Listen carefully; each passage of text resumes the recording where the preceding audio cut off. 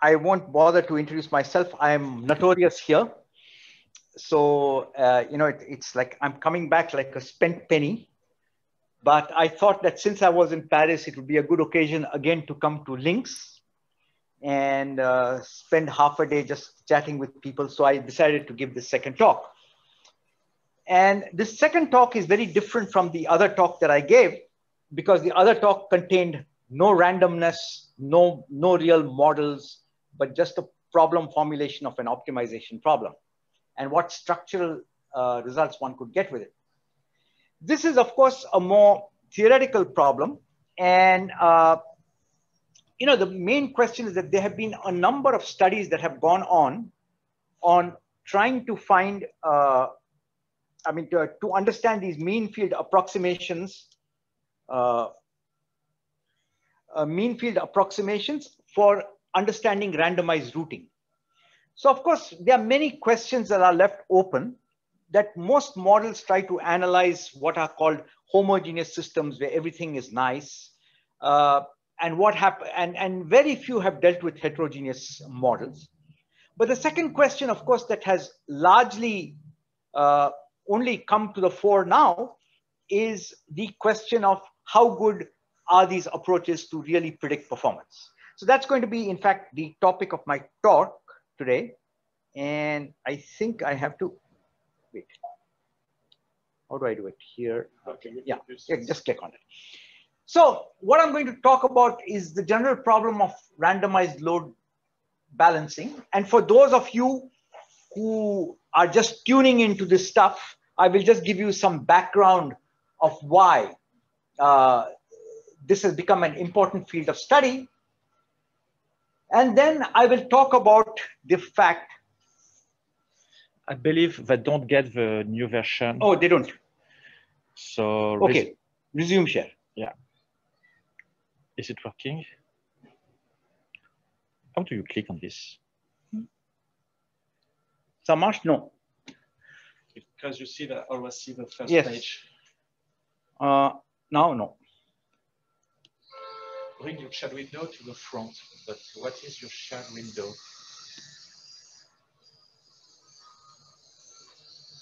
Let's see. Bring it to the front. Okay. Okay. Make a new share. Make a new share. That means go up. Go up. Go up. Go up. Stop share. New share. Yes.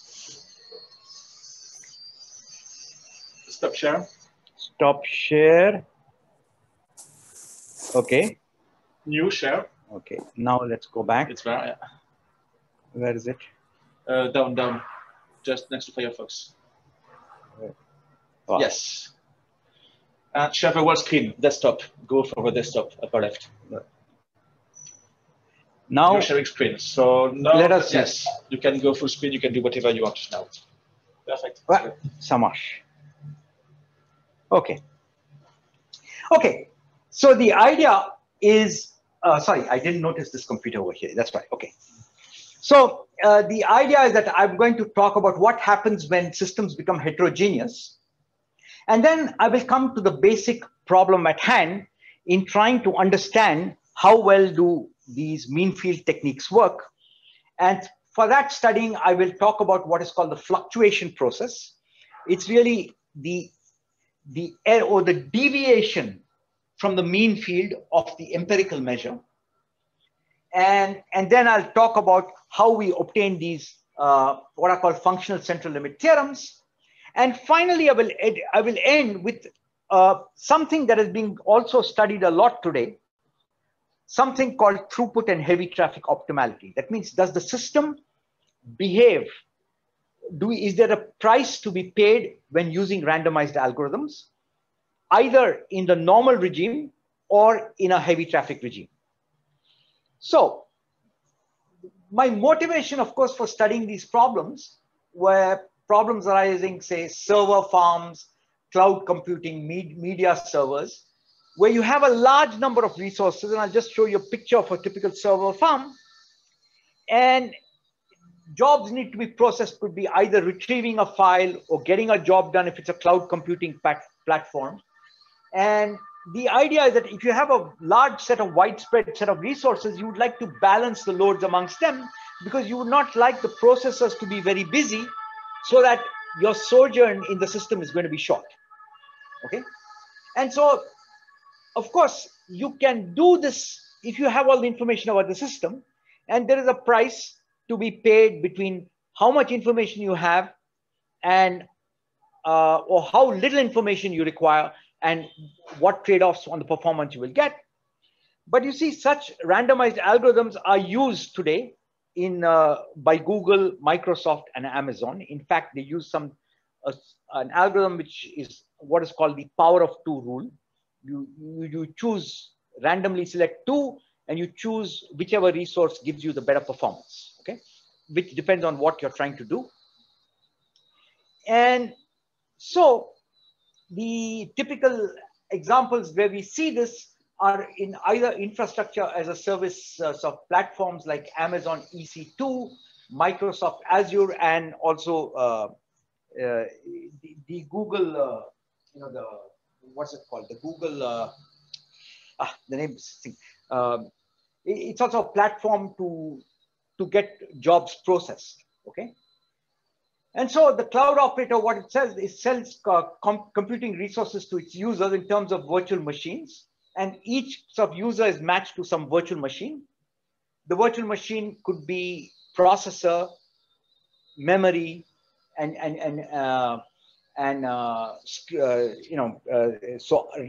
random access memory or storage attached to it. And virtual machine request is actually assigned to a physical machine. And what we know in all these systems is the server capacity is just shared amongst all the virtual machines that are assigned to these servers. Okay. And the service provider, of course, aims at either reducing the average sojourn time or the time to execute the job on the system, or to reduce the possibility that you will not get a server, which is the blocking problem. And I won't talk about the blocking problem today, but although I have results on it. So this is typically a server from infrastructure that typically over 100,000 servers. And so for good system performance, a dispatcher who receives a job must know roughly what the servers and their loading is, because you would ideally like to send the job to a server which is not loaded very heavy, okay? And of course, if you have 100,000 servers, then you don't want to maintain the state of 100,000 servers. So you want to find an efficient mechanism to try to glean the information. And one of these techniques is a randomized sampling technique by which you sample servers, a finite number of them, and choose the best amongst them. And the question is, how well do these schemes behave? And so the idea is to keep delay low. So this is the model I'm going to consider. I'm going to consider a model in which arrivals come as Poisson. There are n number of servers, okay? So here there are C1 to Cn, but I'm thinking of this n servers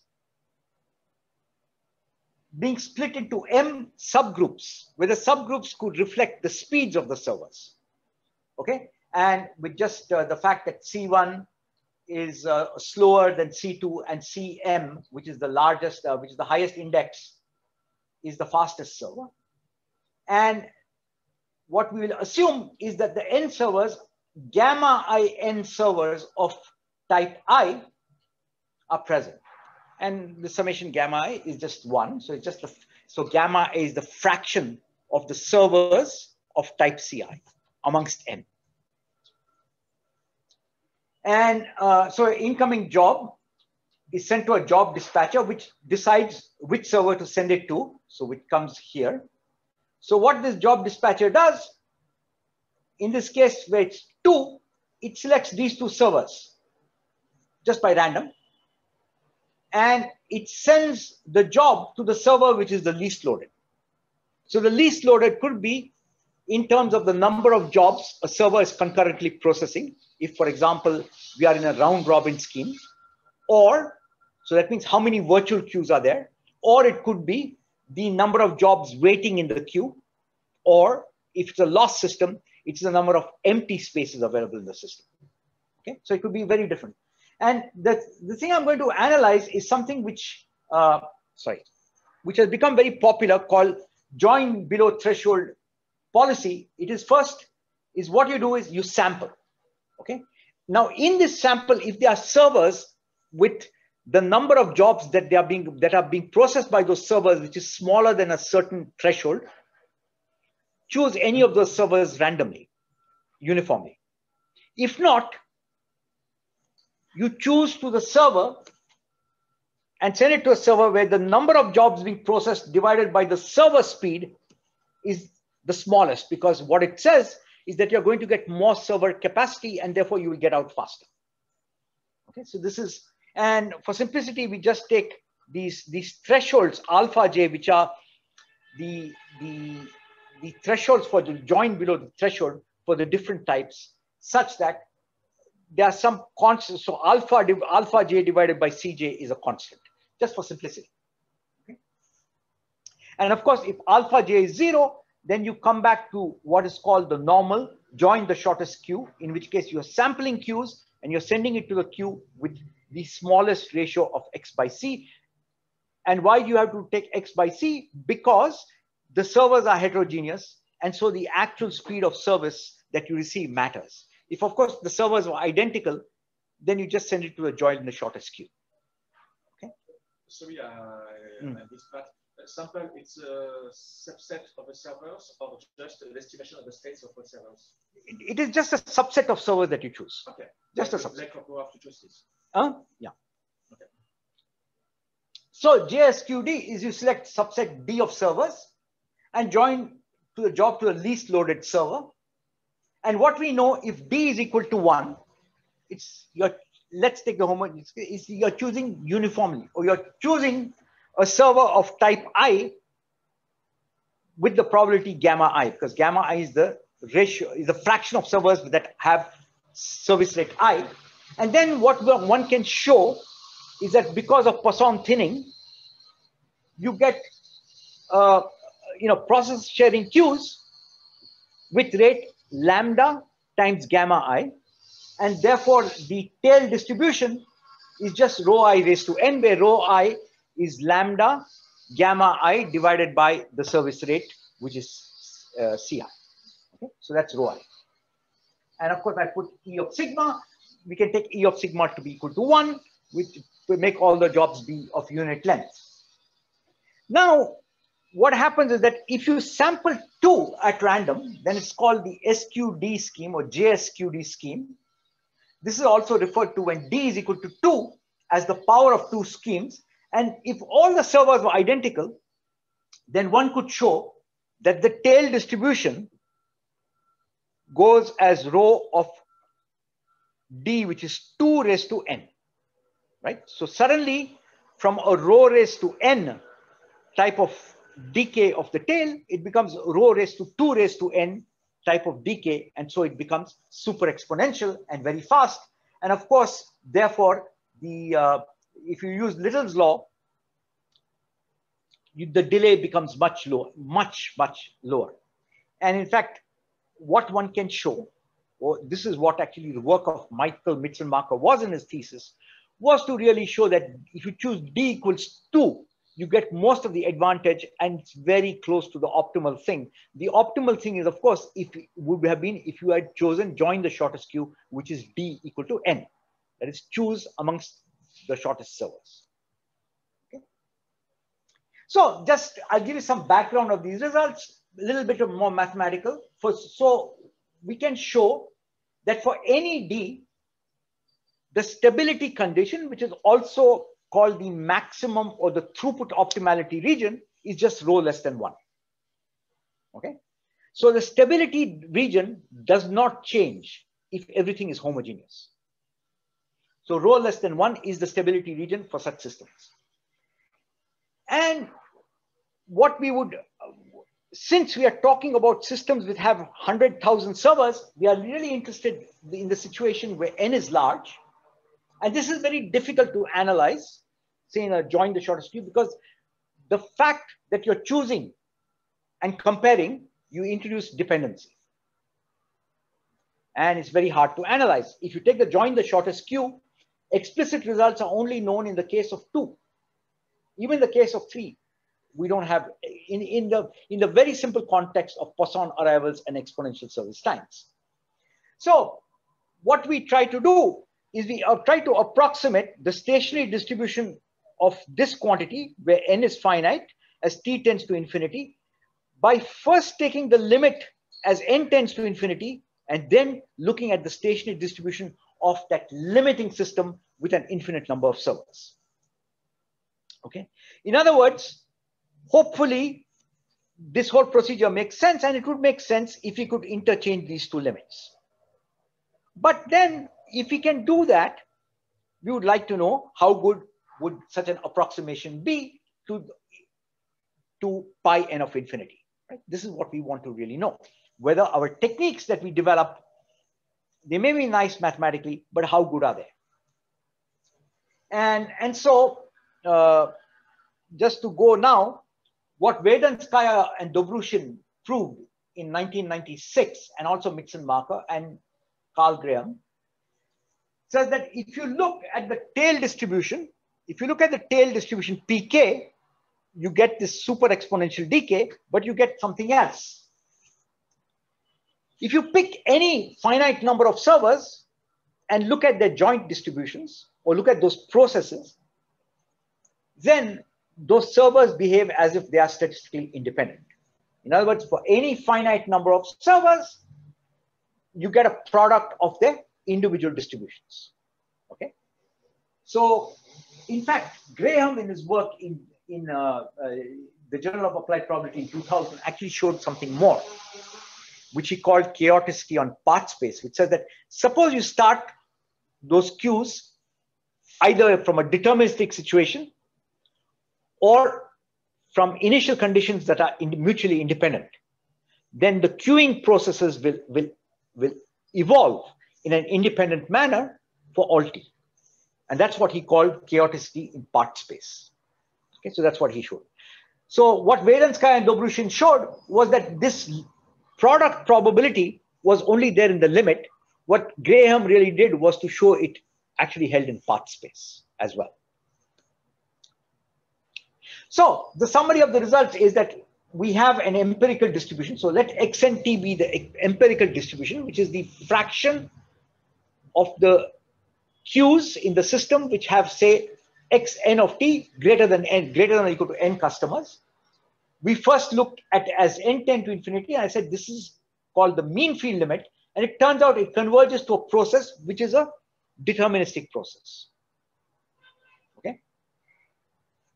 And then we studied this deterministic process and we try to see whether it converges to something. Suppose it converges to p. Is this p the same as first taking the limit of looking at the stationary version of this process and then taking its limit as n tends to infinity?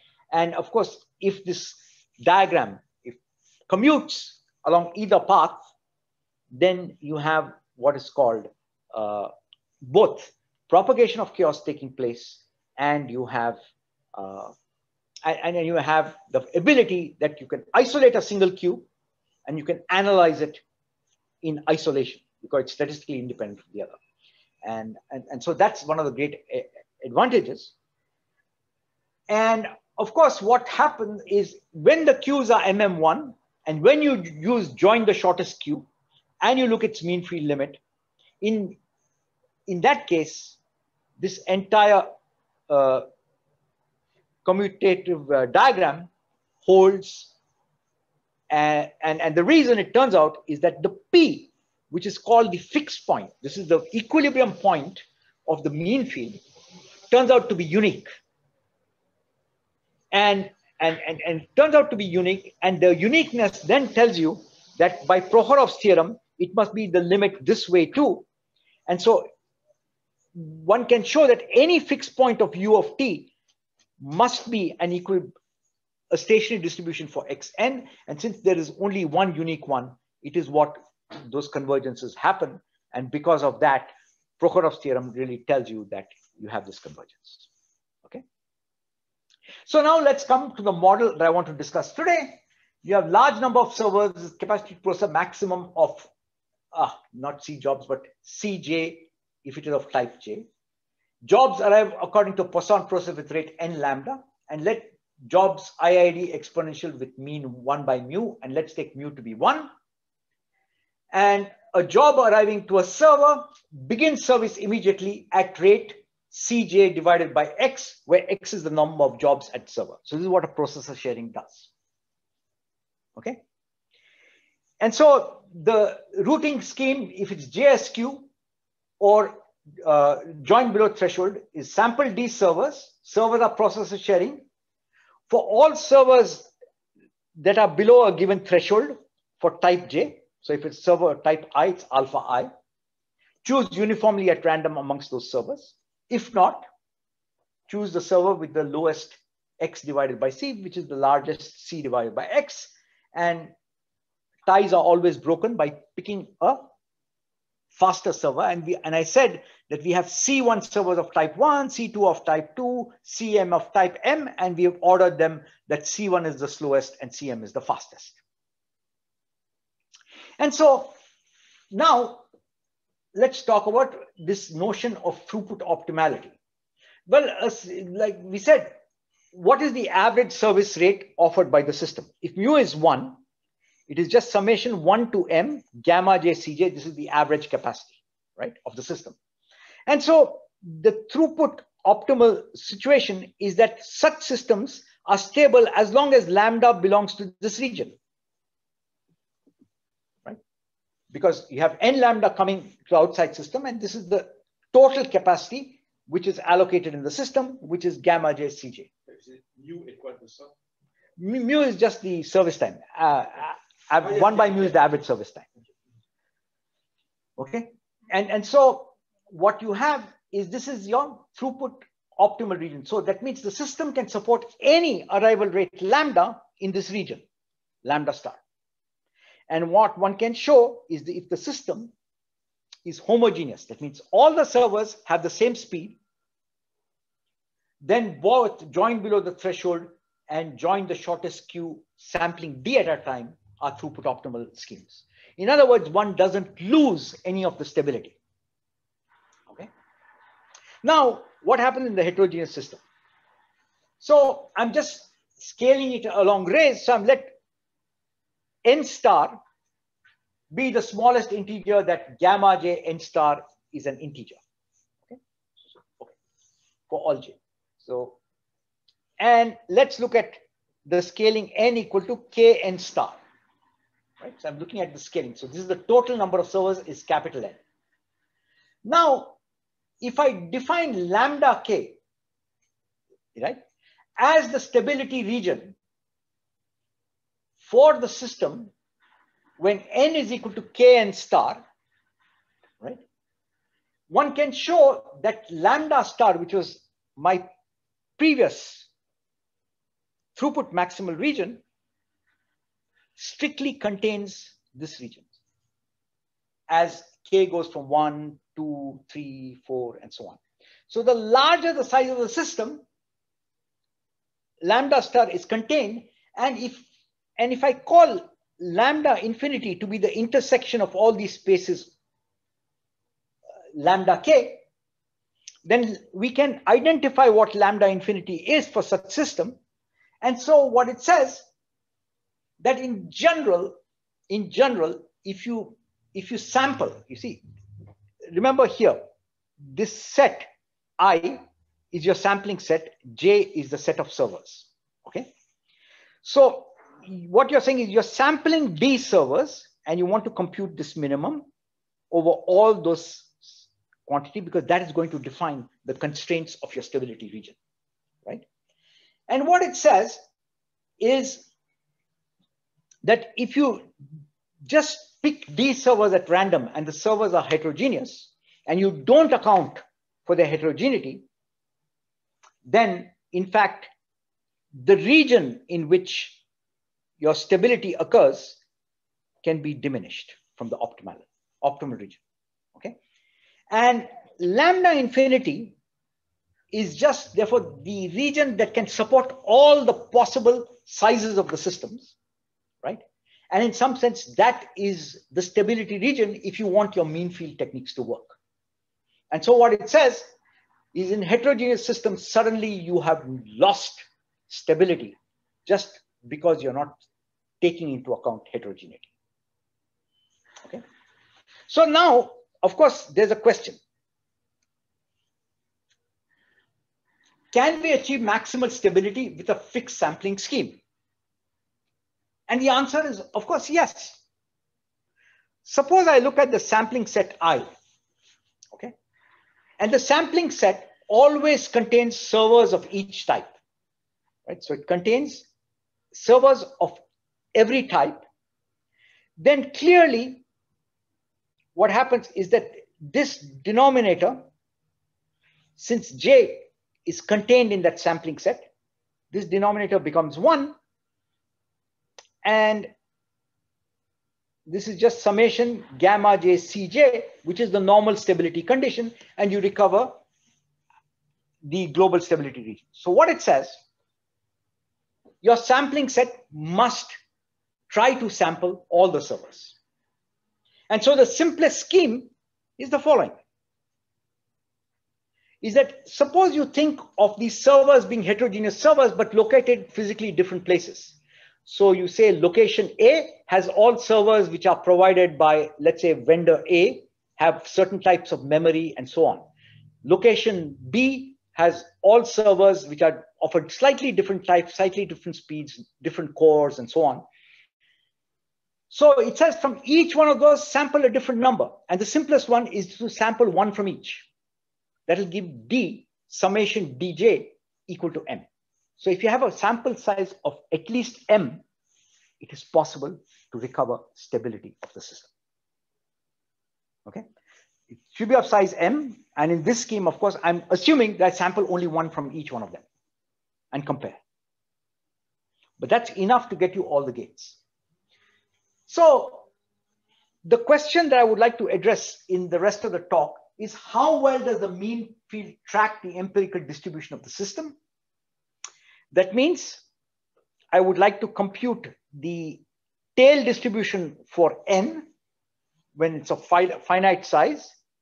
And this pi kd is the distribution or the fixed point of the mean field. I want to compute this as a function of n and find out how close these two are. What is the error of the order of? Can we characterize it?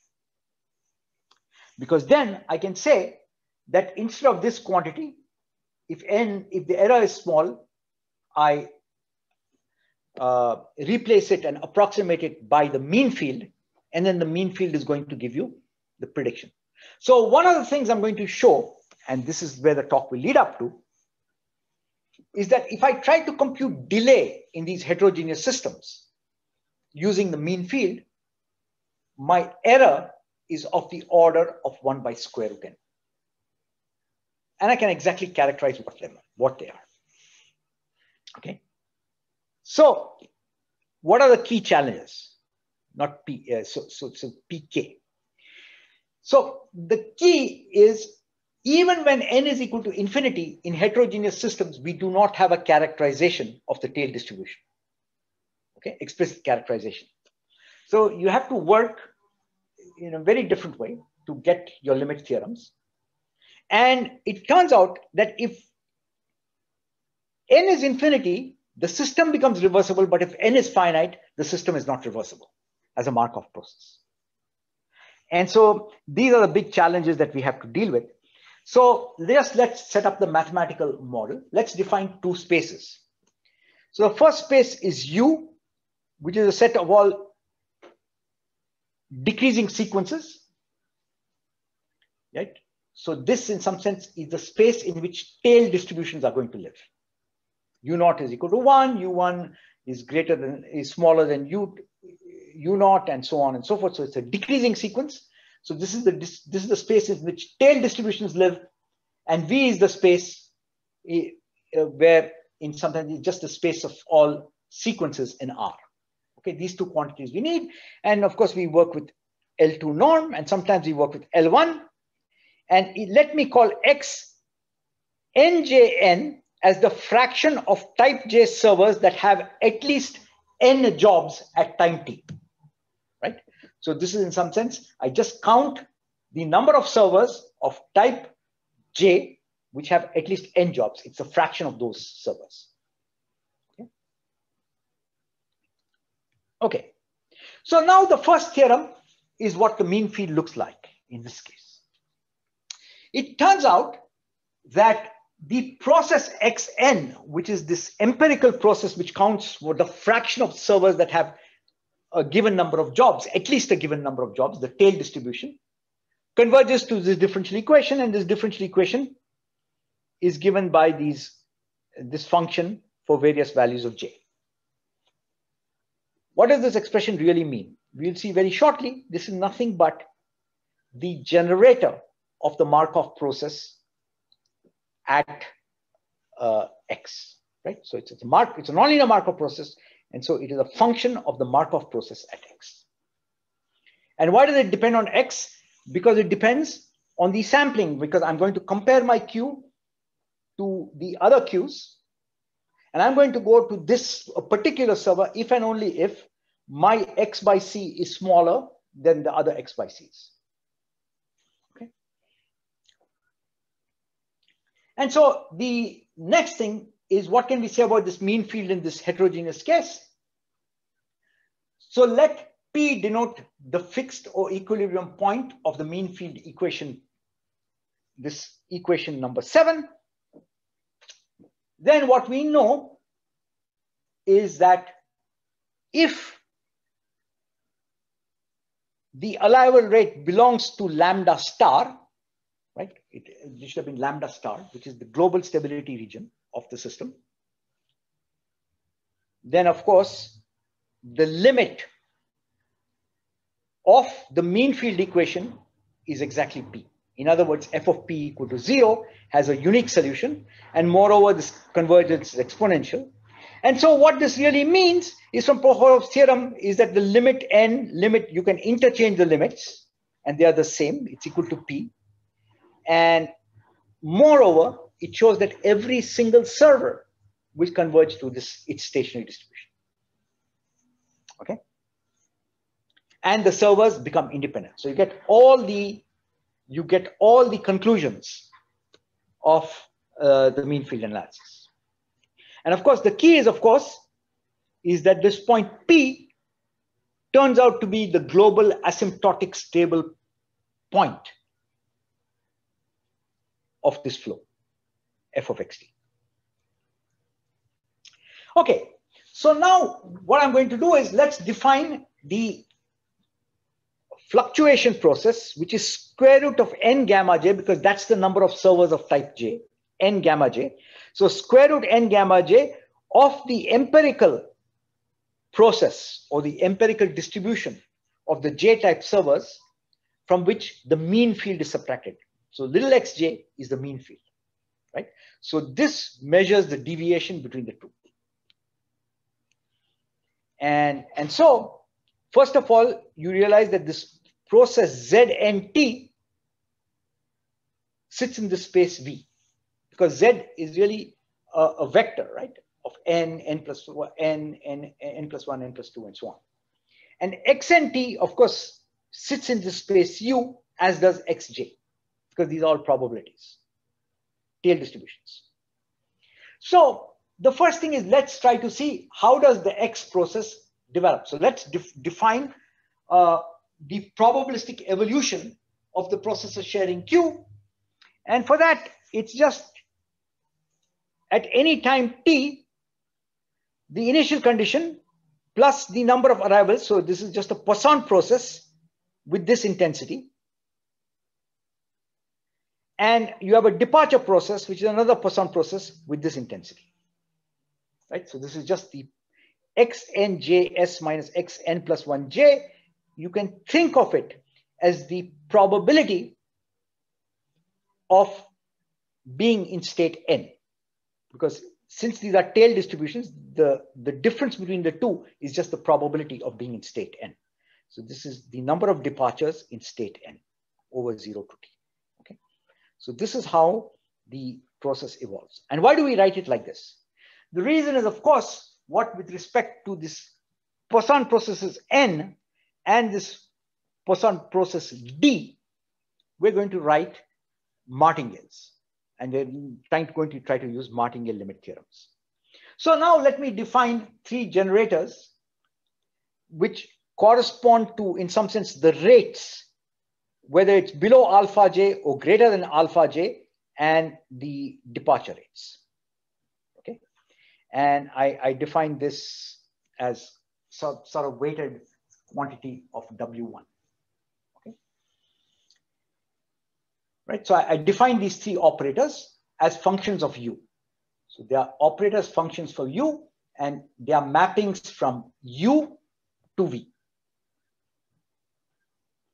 And again, let W be W1 minus W2 and Wj be W1j minus W2j for each j. And I'm not going to get into anything, but it turns out that they're all Lipschitz. Why do we need Lipschitzness? We will see very shortly. So now, if we look at the fluctuation process, which is Zn, which is square root n gamma j, into the empirical distribution of x minus the mean field, we can show that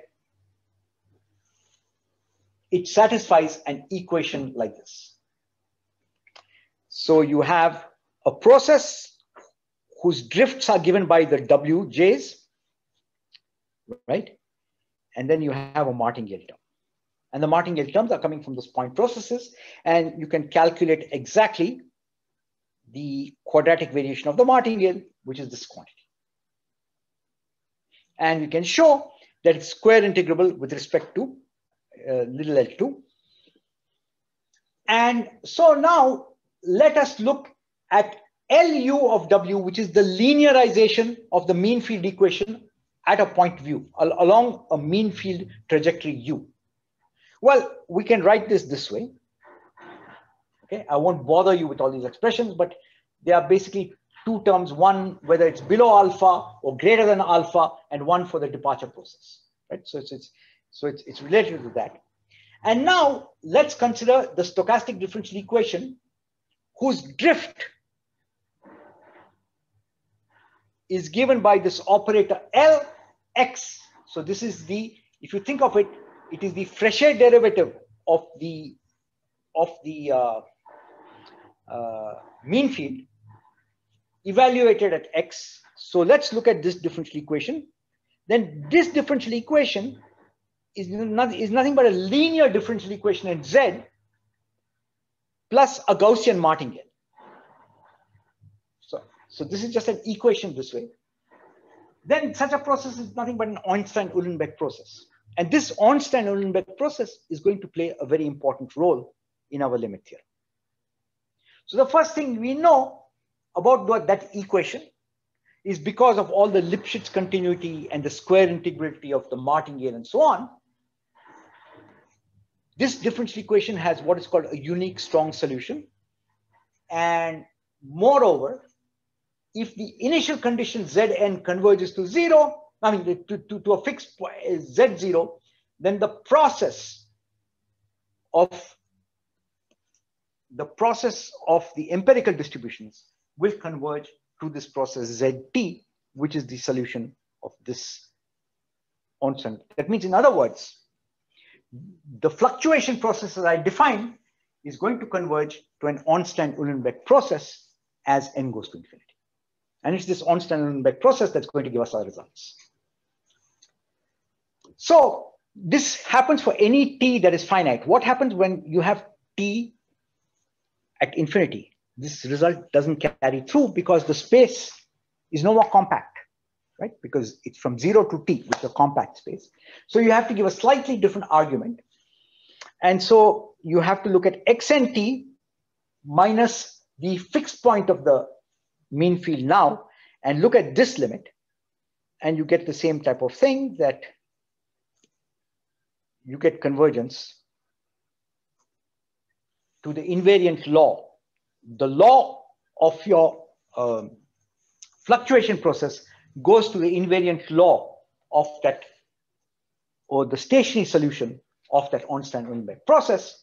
And therefore, once you have that, you're in position. So if I call EDN to be the delay in a finite system and ED to be the mean sojourn time of jobs in a system with infinite number of servers, that is the mean field limit, then it tells you that square root n times this just goes to a constant.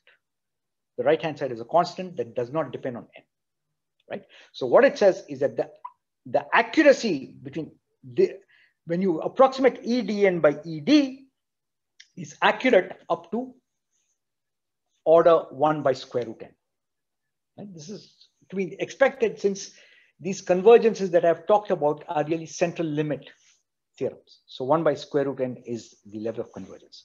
But the key is that you can completely characterize all these terms.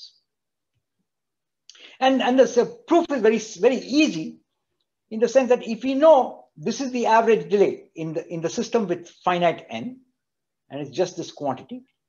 So we have these empirical measures. You have to take the expectation value of them. And so it just turns out to be this. But now we know that these two limits commute. And so if we take these two limits and we subtract p, then you get precisely this quantity nu j. And then you keep on doing your approximations and you get your required answer, which is EDN of d is ED plus that quantity divided by square root n. And you have a term which is little o of square root of n. Okay. So what it tells you is that these functional central limit theorems allow you to do a lot more. This is just, I've given a delay calculation, but you can do other things too. Okay. And so I just want to relate these results to prior works. So Graham in 2005 tried to study MM1 type systems and looking at this fluctuation process, but of course in a homogeneous setting, of the difference between the empirical measure and the mean field. And what he showed was, of course, the convergence to the Ornstein-Uhlenbeck process. But somehow he did not do the next step of using that result to characterize the accuracy of that approximation. Then in 2015, Lei Ying used Stein's approach, right, to look at the L2 distance between the stationary system and its mean field. And he showed that it's of the order of 1 by n. Okay. And again, his results are not process-wise, but just in terms of convergence of those random variables. And finally, Gast showed that if you take any functional of this limiting process, and you take a function of pi, if h is Lipschitz, then also the error of O1 by n occurs. And he actually went and characterized what that O1 by n term is. And but again, they did it for homogeneous systems. And so I would like to end this question of this throughput optimality and heavy traffic optimality. And the question that I had asked in the beginning was, is there a finite D we can sample which is agnostic of the type of servers, which will guarantee me a stability region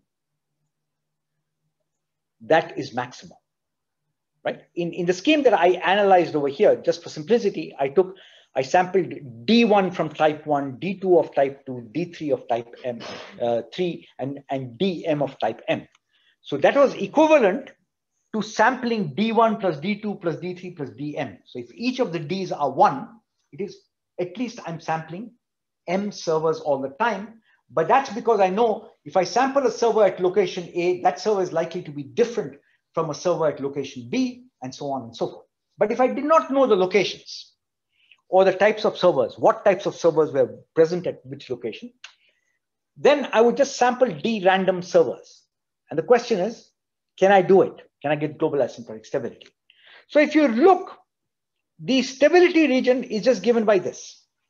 It's the rho being less than 1 over all choices B, which are the sets which you sample in. Okay? And it says that the total service rate in all the B times lambda n times A, which is the set A contains those subsets of B which have exactly D samples. And it's looking at the max of this over all B and A, which of course can be written out this way. And so if you use this expression, you can show that a sufficient condition, being agnostic of the servers, is just to know the ratio of Cm by C1. But it's not tight, I believe. Huh? It's not tight. It's not tight. Because, for instance, if D got 2, that says that you should have span of 2, and the 3 is the answer. So right. So what I'm saying is that if Cm, suppose there are 5 classes, okay, of servers. So this is 5, and suppose Cm is 1.5 C1 or 1.5 times C1. Then you take D to be 2. Then sampling 2 servers at a time will give you global stability of the heterogeneous system. Okay. So that's what I'm trying to say. So if, but for example, if the fastest server is 10 times as fast as server 1, it just says sample 5 or sample 3, which is the number of types of servers. Okay. So you can show that a sufficient condition is if D is greater than this, then you get what is called throughput optimality. Now there comes the question of something called heavy traffic optimality. What does heavy traffic optimality say? If I look at a system in heavy traffic, what I do is I add up all the total service available to me, which is n times summation gamma ICI. This is the total rate of service that the system can provide. Right? And if lambda, right, goes towards this sum that is close to 1 of this summation gamma ICI, then that system will give me the best performance in heavy traffic, right? Because I've taken all the capacity and put it to 1, and I've taken an input because all the queues are sort of going to be full, right? And so that is going to give me what is called a resource pool system, whose total service is the total service in the system, and the arrival is the total arrival rate, right? So I have to, so what people have actually, Kelly and Laws showed that in many systems, right, with alternate routing and so on, this resource pooling effect took place in heavy traffic. In other words, what it says is that rather than consider all the queuing processes of the n-dimensional object, it all collapses onto a one-dimensional object, and that one-dimensional object evolves exactly according to a resource pool system with the total arrival rate n lambda and the total service rate n times summation gamma ICI.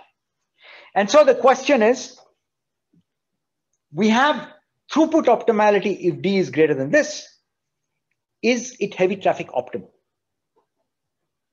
Remember, because we are sampling a finite number.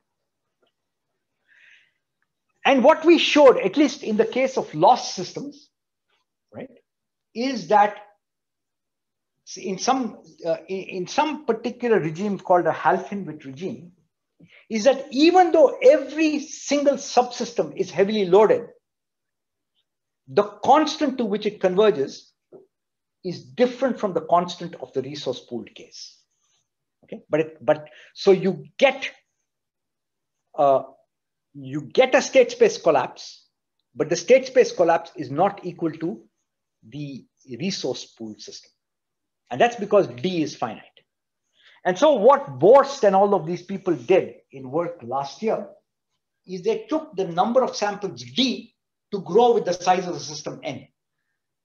And they said that if D is at least log n, or D is in fact some function g of n, and g of n goes to infinity as n goes to infinity, in some sense, you will get the same as the join the shortest queue system, which is a completely resource pooled system, right? So in that case, you have heavy traffic optimality. But here, when you remain with finite samples, then what it forces you to pay a penalty, right? Because you only go to the limit of join the shortest queue when n goes to infinity. When the d, the number of samples, goes to the same order as the number of servers.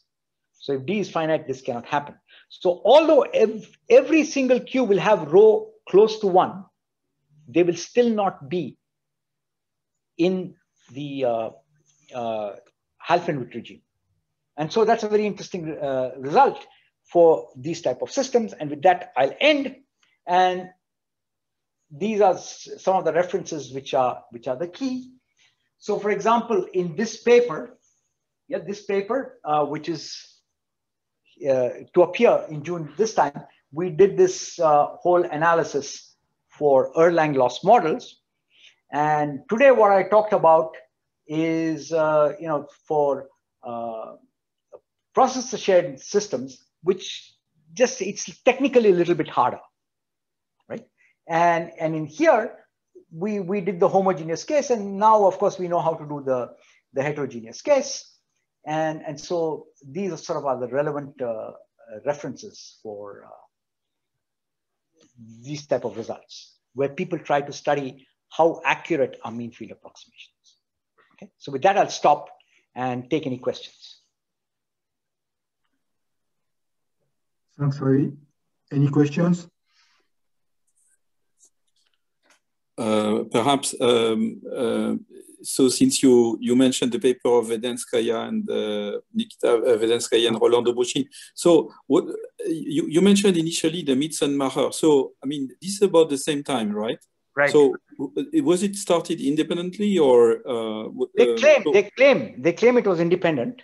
I see. Okay, right. But if you look at the thesis of Mitzenmacher, yes. So like I said, one of the key results in this thing to get this sort of statistical independence is this global asymptotic stability of the fixed point. Yeah. Mitzenmacher gave a spurious argument in his paper and his thesis. Vedenskaya and Dobrushin gave the correct argument. Okay, so but Vedenskaya and Dobrushin did it for 2 queues. Mitzenmacher did it for D.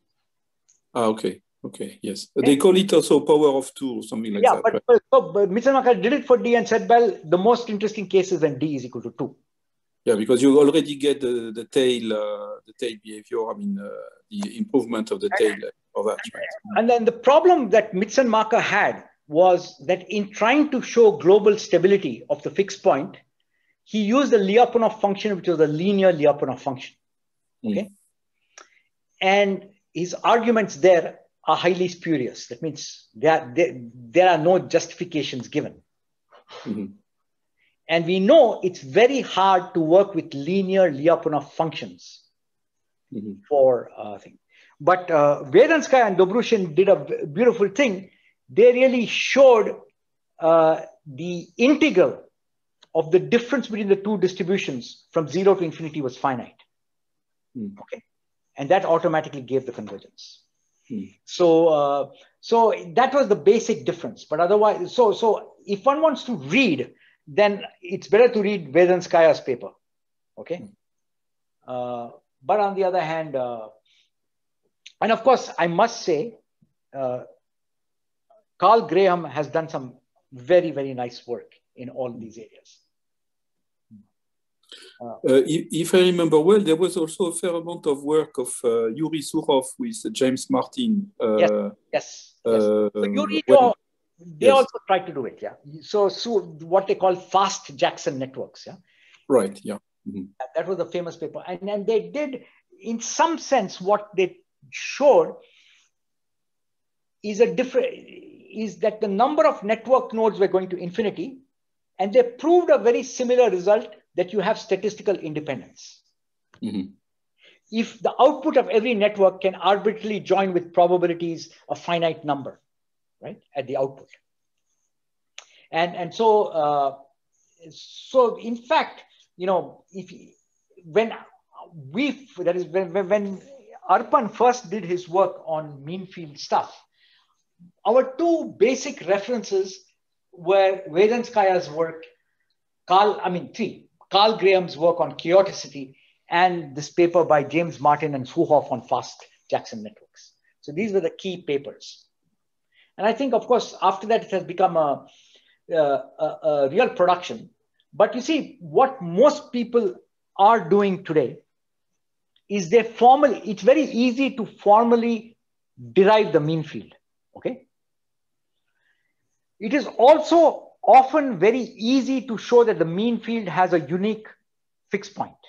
The hard thing is to show convergence towards this fixed point, because only then do you get this propagation of chaos or statistical independence. And so if you look at the number of pieces of work on using mean fields, they never establish this. So all the results do is remain just a formal approach to trying to solve the problem. Okay. So yeah, I get so many papers to review on this stuff. And every time I say, you have not shown this, you are just claiming this. And they will come back and say, no, it's very hard to show. Okay. And actually something very interesting that happens in these heterogeneous systems, when you talk about this convergence, right? It's very strange things that happen that, you know, it actually goes up before going down. So total variation distance actually increases before decreasing. So there is no way you can get this monotonic convergence except in these particular models that I have talked about, which are these processor sharing models. And in fact, for this, I found there was some very, very interesting work. And it goes back to Eric van Doon. So Eric van Doon studied these, what are called these birth-death processes with arrival rates which depend on the state, right? So in the mean field limit, what we get are birth-death type models where the arrival rates lambda are functions.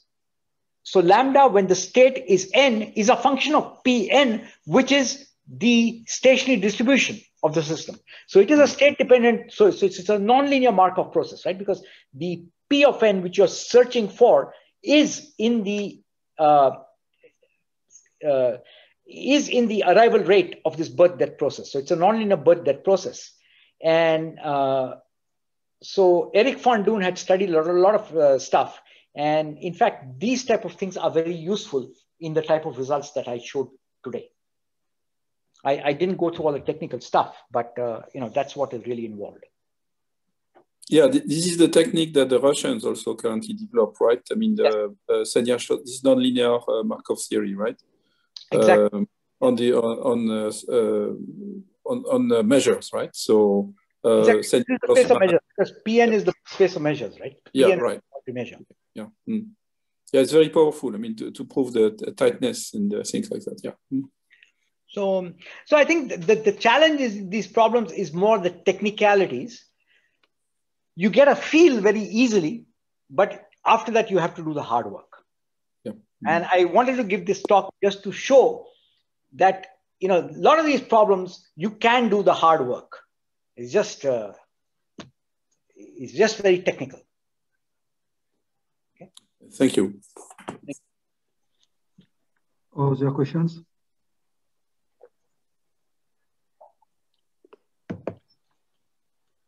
So thank you again, Ravi, for your presentation. Okay, and thanks. And I hope after May, if I come through, I hope to see you, some of you in person.